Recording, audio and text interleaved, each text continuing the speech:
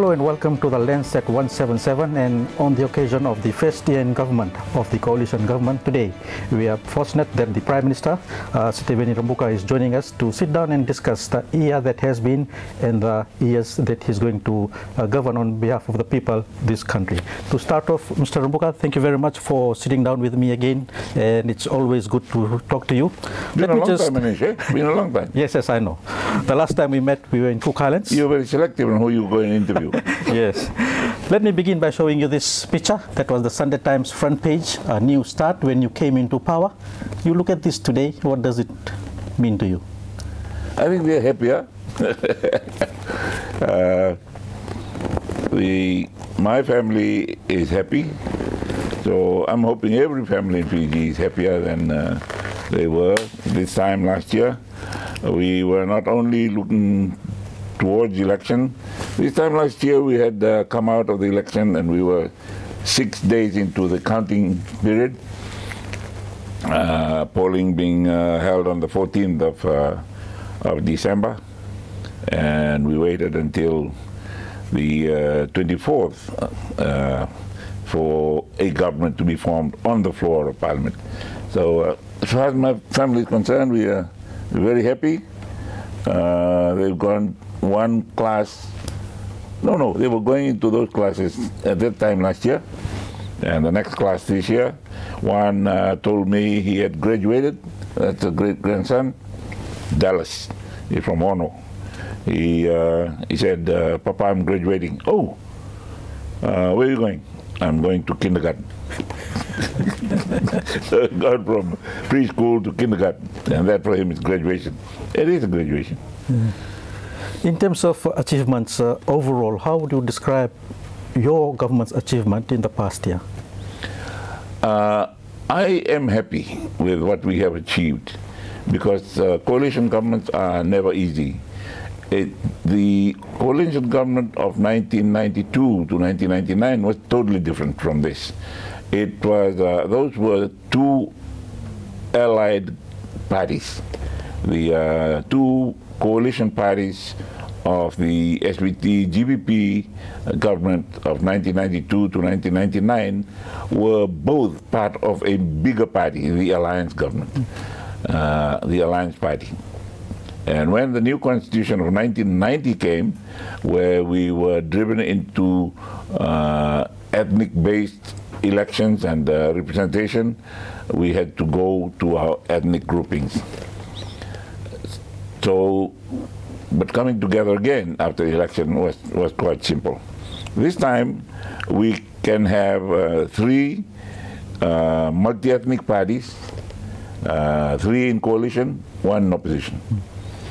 So getting the three who have managed to develop and agree to a coalition agreement to govern is not easy, because there will be, well, first of all, there are teething problems which we resolve with the agreement, and then the initial steps that you take, like baby steps.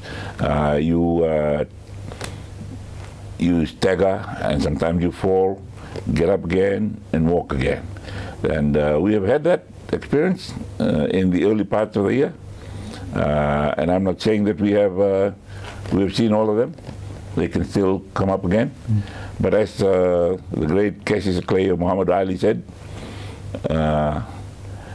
winning is not about not being knocked down. It's about not getting up after you're knocked down. So you don't become a champion by, or you don't get stopped from being a champion by being knocked down. You get stopped if you get down or you're knocked down and you don't get up. And we have had a few knockdowns this year. Okay. On that note, did any of your cabinet ministers frustrate you? You had to make a call and say, pull up your socks? Yes. No use lying. We have had some who have not found it easy to carry out my directions as the Prime Minister, in which case I've brought it up to their, and I don't just tell them, look, do what I say. I make sure that what I say is supported by the law. And if they're doing something that's not supportable or supported by the law, then they have to change. They have to change their view and accommodate what is in accordance with the law. So how many punches have you thrown in the past year at how many ministers? I've pulled back a few and I've thrown none. And have they been put on notice that things will be Well, different? they saw that one, ready to be thrown, and they said, better not let him throw, let's correct this. Okay. In the past year, what has frustrated you the most in terms of seeing how the government machinery works around you? They have not been frustrating. They have been, if you are idealistic in your aim, in your objectives, then you can get frustrated. If you're realistic about your aims, and you know that they are, some of them can be achieved, some of them will be achieved with difficulty, and some you will have to keep fighting at. Only then can you slog through the year with your acceptable stops, your acceptable downs and knockdowns, and also your very, very successful, pleasant achievements as you go through. Was your judgment tested on any occasion to the highest level? Was my judgment Tested on... No, my judgment has always been very easy because I just judge in accordance with what I am allowed, what I'm not allowed to do, and what the law allows. So the difficulty is for the others in cabinet to see where I'm coming from. And most of them, in fact all, that have had some slight hesitant starts have been put at ease by them convincing themselves that I'm not just trying to bulldoze my view against theirs. It is that I'm coming from a position of the defender of the whole coalition. I have to defend the coalition from those that may criticize us for not doing things right. And that is the most common thing that you read about in print, you hear about in radio announcements, and you also read about in social media when the government is not doing what is right in accordance with the law. So I have to make sure that we do things right. The purported cabinet reshuffle that was announced and you took the blame for it, was that a judgment call that went wrong, or are you still saying that it was the right call? And no, I do not think it was wrong, but when I was asked to reconsider, from the lawyer's point of view, at the moment we are stopping at agreeing with what the Law Society had voiced.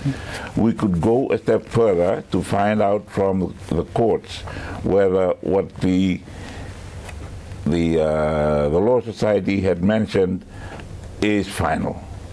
And in which case I will say, well, I made the wrong decision based on the wrong advice. I made the decision and I was advised that it was okay. So I and my advisor in that instant was wrong. The other one was an intra-party, intra-coalition partner reshuffle among themselves as cabinet ministers, which they also were not very keen to carry out. One of them is still not totally resolved, and I have to go back to the legal advisors, the Solicitor General's office, to review the position, the advice they gave me, and also the counter advice that came from the ministry. When that is all done, then I will have to just go back to the minister and say, look, what I said was right, you were wrong, you have to change. Which position is this, Prime Minister? Which position is this? It was about the board of the Fiji National University. Oh. All right. cabinet decisions this year, you're very transparent about cabinet decisions inside the cabinet office. At cabinet meetings, are all decisions being taken as one, or have there been votes taken on issues? No, never. We never vote. It's a consensus, and there's never a vote in cabinet. It's always by consensus, and people come around and discuss until they'll say, all right, we'll go with that. If I were to ask you to rate your cabinet minister's performance, can you give me first, second, and third? Then I would not be a loyal leader. I believe that they have all played their roles as team members, and I do not want to have them doing their one-upmanship trick on me in the next year, so that they get a better grading next year. At the moment, we as a team are working very well together, and we are only as strong as the weakest link. Do you see amongst the ranks and file of the current cabinet, there are ministers who are vying for leadership role, prime minister's role? If no one is, then we have a very weak cabinet.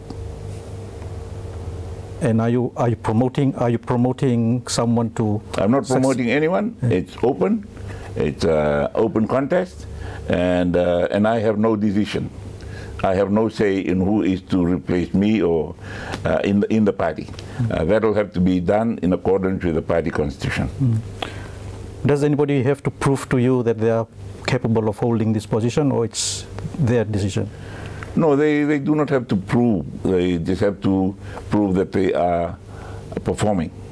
When I give them the allocation of the task in the ministry at the beginning of our run as a government, I expected them to do whatever the Act requires of them in accordance, according to what they are required to perform in those ministries.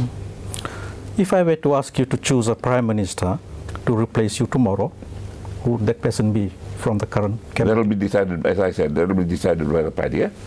By the People's Alliance Party. Okay, put politics aside. As a person, who do you see as the best capable person? At the moment, I've worked well with two deputy party leaders, that's Manwa and Honorable Kumkumeda and Honorable Linda. And the way they interact with each other at the moment is Manwa. Manwa. Is Fiji ready for Indo-Fijian, Fijian of Indian descent Prime Minister? I have one in my party, that's the Honorable Charanjit Singh, and as far as he's concerned, he just wants to play his role as a successful cabinet minister, and he has no leadership ambition at all. So from my party, that's the only cabinet ranked party member I have. Outside of the cabinet, outside of your party, is there anyone else in your coalition government who is capable of PM leadership down the line? It's very, you're talking about Indo-Fijians, right? Yes. It's very difficult to do that, because most of the Indo-Fijians outside politics are very successful in what they're doing, and they're not interested in politics. They're satisfied with what they're doing. They are managing directors of their companies or board chairman of their boards. So they're running governments, those governments themselves. They're running the government of Vinod Patel or the governance of Charanjit Group or whatever. So they're not interested in governing Fiji. Will DPM Prasad make a good Prime Minister if he gets a shot? It will depend on the party. Whether they can, and it will have to be decided by the coalition. With 5 members in a coalition of 26, of 29 at the moment, 26 being the 2 parties, will have to be decided by the members themselves. The first year has virtually gone by. Will you consider a cabinet reshuffle in the second year of government? Reshuffles are always open, and no timing, no real timing for it. And we've had a good year. We've looked at how we have done. We have had those minor hiccups, and where I have had to speak to a few of them. And if I have to do another reassessment of their performance of their duties at this time after 12 months, then we will have to consider the effect on our moving forward together. The term is 4 years. There's no point waiting until the end of 2 years to make the change. The best time to have the change is after the first year and before the beginning of the third year. So this second year will be a very good time for us to have reshuffled, not only for better efficiency, but also in preparation for a stronger cabinet coming in after the next election. You have a number of portfolios on your plate: information, public enterprise, civil service, foreign affairs, climate change. Can you say that you have managed these roles to the best of your ability? To the best of my ability, yes. To do a little better for the nation may not. I may have not been able to do that because of my the time allocation for each of and they're all very important ministries. So we have a choice of dedicated ministers looking after each of those areas of my portfolio and having a much bigger cabinet. Whether the country can afford a much bigger cabinet than we now have, like having 3 more or 4 more cabinet ministers to take over the various sections of the portfolio under the Prime Minister's office now, is the question I will have to ask. So are you looking in that direction? Well, it could be in that direction or reallocating some of the portfolios to the ministers that are already in cabinet. So, you intend to do that, and when?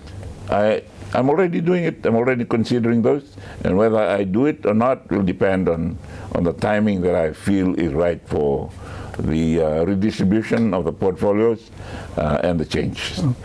You spoke about bad advice you received in a matter that you had to rescind on. Currently, are you surrounded with the best advisors who are giving you the good advice you need? The advice then was from within cabinet, and also when I was asked whether it was proper advice from the Law Society, I had to ask for the legal advice available in government, and that is the Solicitor General's office. And when they agreed with the advice from the Law Society, I backed down. Looking at the year that has gone past, is there an achievement that is very close to your heart, a government achievement that is close to your heart that you wanted it done and it has been done? No. I think any achievement is close to the heart of the leader, and we do not want to say this is a big victory, this is a small victory. We'd like to, I'd like to say that every little battle one will go towards the whole victory in the war. If I had to ask you, what are the 3 most biggest problems the country is facing currently, what would those 3 be? We're still burdened with the big national debt, and also those things that are outside our control, that is the inflation rate that we face, with the various factors that affect the cost of landed goods in Fiji. I'm talking about war in Europe, instability in the Middle East, the talks about whether or not to reduce our fossil fuel imports. Those are the things that destabilize the prices which are borne by our consumers at home. And we also have the capital outlay that is affected by the percentage of our national income that we divert towards debt repayment, and also keeping the government machinery going in our recurrent budget, the cost of governance. We want to do all, but we can't do those 2 well if a lot of your income is directed towards debt servicing. The Minister for Home Affairs has spoken in Parliament about tackling the drug issue currently plaguing the country. looking at your grandkids, the children currently, and the future impact drugs may have on the younger generation. As Prime Minister, does it bother you that we are not doing enough to tackle drugs? What is enough? Harsher penalties? Harsher penalties, yes. I think we can do that. And there is room for harsher penalties, but they are not being dished out by the courts. And that's why we have people reoffending.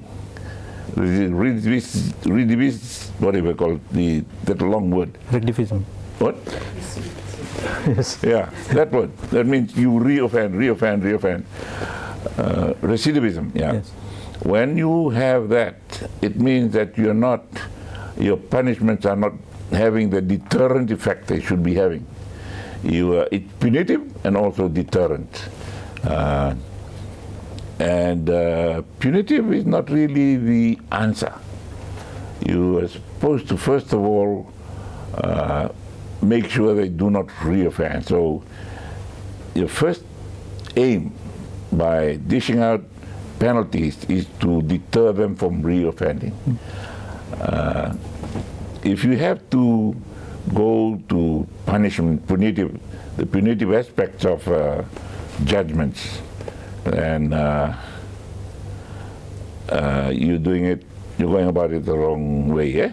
And maybe some of those just can't help themselves. They are so deeply into addiction that it doesn't matter. They don't know the difference. You know, the problem is not only the local users, it's those that make the trade pay. And it's mostly those that are the ones that are not finding themselves fronting up to Fiji courts. They take away the product and sell it internationally. For Fiji, no users, no pushers, no producers. Has the time come to arm the police? What's your thought on that? I do not think we should be arming our police. We think that we have an unarmed policing force, and we should continue to do that. Mr. Rabuka will take only when we have proof that we have a credible armed threat to law and order that we have to arm our police enforcement. Okay. Mr. Rabuka will take a short break and continue the discussion on the other side. We were around when the deed was first signed. We were around when the first car engine roared. We were around when the very first was crowned. Through devastations, jubilant celebrations, and the milestones. We will continue to be around to bring you all the stories first. Welcome back, and today we are sitting down with the Prime Minister, Sitiveni Rabuka. Last segment, let's talk a bit of politics and what politics means to you. What could cause you to fall as a Prime Minister? Not enough votes. Okay, fair enough, not enough votes, but from whom? At the moment, in Parliament, we could have some additional group from within the party. It could be one of the coalition partners deciding to en masse secede from the coalition, in which case I go. And it'll depend on whether they will be able to form a coalition with the opposition very quickly. Otherwise, I can recommend fresh elections. So, the minute you hear a vote of no confidence, you can always go up to Government House and meet the President? Not necessarily. There is a time thing that's stipulated in the Constitution. If we're into that time, if the Speaker says that he has received a vote no confidence, we let it be voted, and if it's successful, I am free to advise His Excellency that I do not have the confidence of the House, and I recommend so-and-so to take over from me, or I recommend that we call elections. So what will you recommend? Depending on what time, and depending on whether the country can afford another one. Will you want to see Inyasi Ratu in your seat if a vote of no confidence successes? Will I want to see what? Inyasi Ratu take your seat. Well, if he can get some of my current supporters to vote with him, why not? They can move that. And you will move out happily? Not happily. I will fight my way out, but I'll have to accept it. Describe fight? Fight in the sense that I have to convince the members of parliament before the vote that better the devil you know than the devil you don't. In regards to the president, he's finishing his first third-year term, I believe very soon. Will your government give him another second-year term, or a new president is being looked at? We have no reason to say he should go out immediately at the end of that. He is entitled to another term, and if he has, according to our assessment, done a good job as the head of state, why should he be removed? So the question remains, will he be given a second term by your government? My government will give him a second term. Okay. There are a couple of pictures of you and His Excellency the President having a good laugh at Government House on numerous occasions. One wonders what the joke was about. We are cousins, and my mother's family comes from the South Turanga family of Namara in Nanduri, and they're the kingmakers of the Tumadwata. So that's why we joke. Okay, I see that laugh that we always talk about. Okay. Talk about People's Alliance Party. You've spoken briefly about rifts in parties. Is there a rift in the party currently which you're dealing with, or is all going? From within People's Alliance, your party, yeah.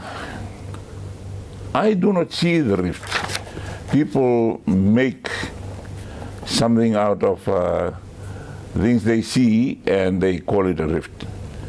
When a certain minister may not totally agree with what I'm doing, or may not be at an important function I am at, some people think, oh, he doesn't like being seen with you, or he or she doesn't want to be seen with you, so they take that as a rift. At my age and with my experience, I'm not really looking at putting down any mutiny or anything within the camp. I just want to make sure that if it's a push for leadership, that the new leadership will push for Fiji. Whatever happens, Fiji must come first. That goes with the coalition. You talked to DPM Prasad and DPM Gavoka in regards to major decisions you're about to take. Is that necessary for the Prime Minister to do? Oh, yes, yes. The last time we announced the intention to have the reshuffle, I did not consult with them. After that, they came up, and we made sure that if any decision is made on changes to cabinet, that I would consult with them. Will the coalition hold strong for the next 3 years? For the next 3 years, yes. And what do you base that on? I am just basing that on consolidating the support we now have, our understanding of each other. We've seen each other's faults, or what we see as we previously saw as other people saw a fault, and we begin to understand, and we find that they're not they are not as constant as the Northern Star. They can change. Linda Tambuya, Minister for Women, relegated to the bank benches in Parliament. Did she take that decision of yours in the spirit of the party? No, I don't think she accepted it very readily, but she understood that it is all teamwork. She had one term as a leader of government business, and that's, well, if it was done to me and I was in that role, I would have welcomed it, because it gives you more time to concentrate on your ministry rather than on your other parliamentary duties. They say health is wealth. Do you possess the right healthy state of mind? to lead the country? I don't know. I have not been to any psychiatrist to make a proper assessment of my ability or inability. So I do not know. Those who watch me will know better whether I'm losing it or I still have it. Still have got the dance moves going. I saw in Cook Islands recently. I got my problems with my artificial knees. I got these Johnson & Johnson knees that's supposed to last 15 years.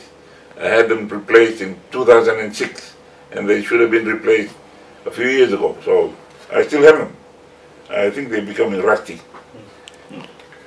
Will you lead the People's Alliance Party into the 2026? That depends on the party. The term for my term as party leader is coming up for review.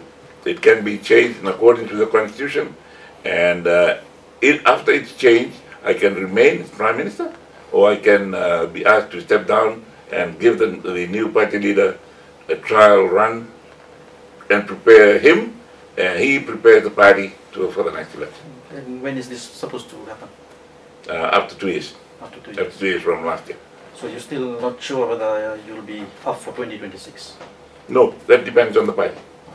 Yeah. Finally, sir, your message to Fijians going into the second year of governance under your leadership? I believe we have shown every thing that we have tried to show in the first year. We tried to restore confidence in the country, people to have confidence in the government of their country. We want the business houses to be comfortable with the way things are run, and the people satisfied with the social programs that we have in education and health and in welfare. People are happy that the legal machinery is working well, and also the management of government finances is being done properly. If they have looked at those in the first 12 months and are happy, continue with us in the next year and things will get better. Prime Minister, thank you very much for talking to us. No.